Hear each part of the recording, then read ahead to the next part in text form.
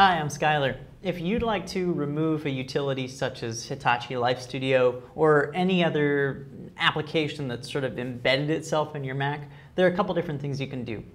First of all, you'll want to actually remove the application. So I'm looking at Finder. In the upper left, I'll click File and then click New Finder window. You can also do Command-N. That's the keyboard shortcut. So here I'm looking at Finder. If I navigate to Applications, I'll see a list of all of the applications on my computer. If I want to remove one, all I have to do is click it and drag it to the trash.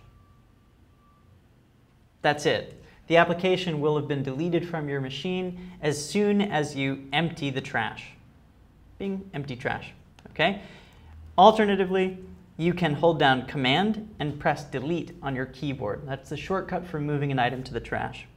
So that's step one. In the case of something like Hitachi Lifestudio, you'll have to go a bit further.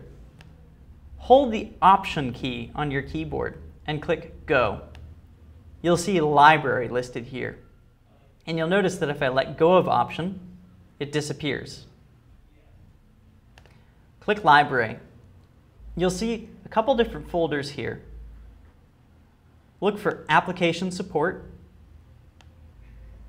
and look through this list of folders to find the offending application. So look under H for Hitachi, you'll find it. Feel free to just delete the entire folder. Next, scroll down until you see Preferences. Again, you'll see a long list of things. Generally, they start with this COM dot. Continue to scroll down until you find the preference pane for Hitachi Lifestudio or whatever app it is you're trying to remove. Select it and delete it. Also, delete any affiliated files like the lock file. So this one we'll see that these are actually the same reference. So delete both of those files. Again, in your case, it will be Hitachi Lifestudio. Send them to the trash and then empty your trash. So once you've deleted the application, everything in Application Support and Preferences, you've removed it from your computer. Thanks for watching. I'm Skylar.